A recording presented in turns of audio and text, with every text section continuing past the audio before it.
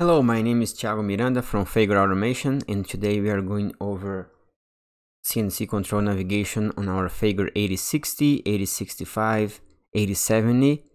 And for this tutorial, we're going to be using the Fagor 8065 free simulator, which can be downloaded in the description below. Let's get started. Here I'm on the main screen of the CNC, and I have the vertical soft key menu and the horizontal soft key menu. On the top, I have the CNC status bar, okay, and it displays the name of the program that is loaded. Here I have an icon that displays the CNC status, and also when I click on the Fagor logo, it appears this drop-down menu, and I can navigate through different modes and some CNC configuration, okay. Going down this menu, let's go to automatic mode, which is the same as execution mode. And here I can see the program, my work coordinates on all the axes, G codes and M codes that they are active, some tool information, feeder rate information, spindle information, and cycle information.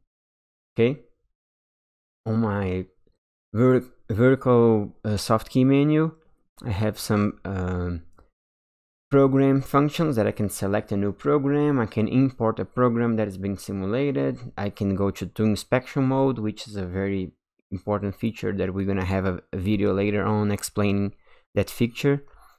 And on my horizontal menu, I have some programs, I have some program functions as well. I can select a block to start from, MDI, single block, graphics, and so on.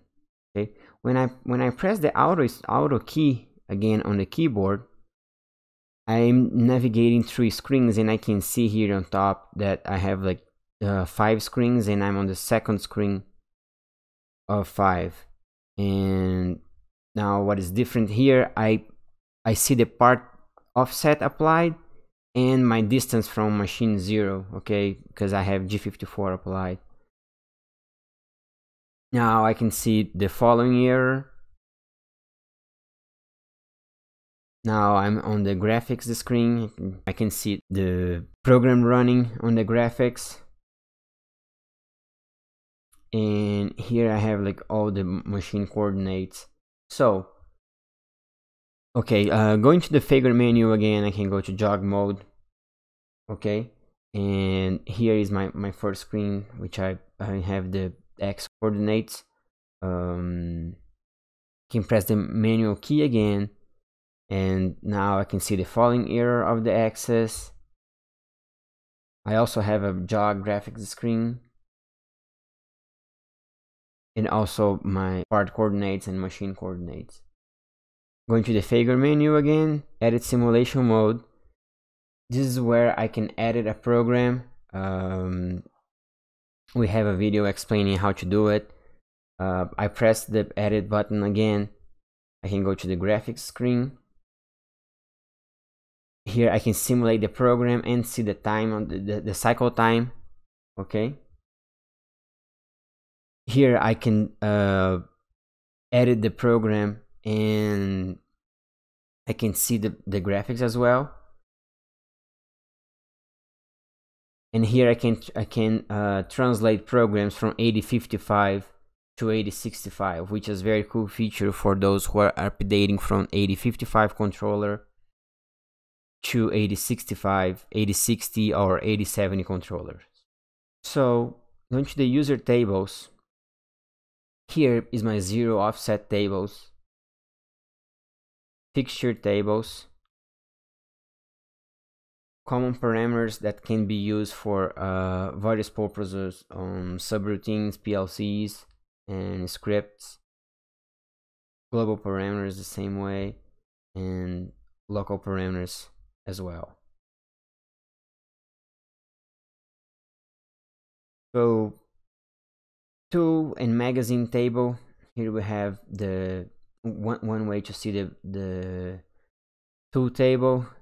This would be like a different layout. Okay, we have all the information of the tools here, like length, radius, type of the tool, family, offset, tool status. Here I can see what the active tools, like all my magazines and all my pockets as well. Here I can have a better look of the magazine, like how the magazine is behaving. Like if this, like example, this pocket 1 is free, pocket 2, if I have a tool on those pockets, I can load and unload tools from the magazine. Now I'm going to the Fagor menu, utilities mode. So here is basically like a explorer of the menu of the CNC. So you can go here, you see my computer because I'm using a simulator, but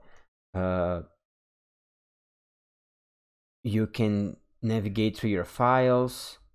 Also here you can do a CNC backup. We have a video explaining how to do a backup properly.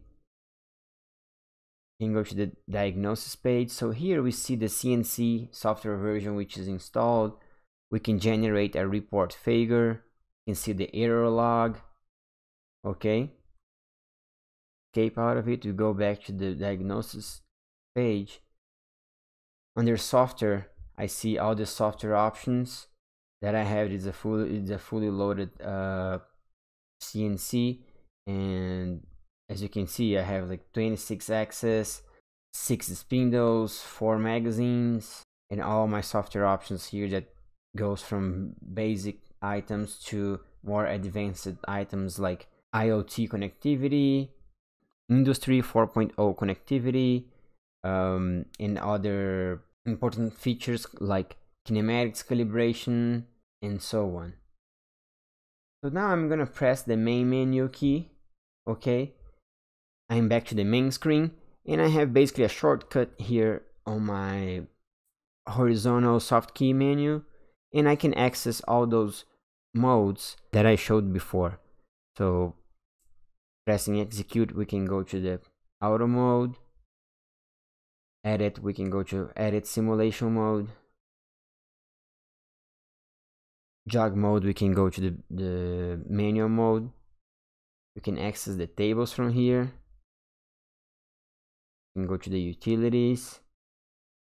Also, when we press plus, we have other other shortcuts here that they are more for machine commissioning, setup, and OEM oriented. So this was a video to basically cover some basics of the CNC, how to navigate through the screens, and where to find the work modes that you want to work on. And if this video helped you out, please give us a like and subscribe to our channel for more content. If you have any suggestions for our next tutorial video, leave us a comment below. Thanks for watching.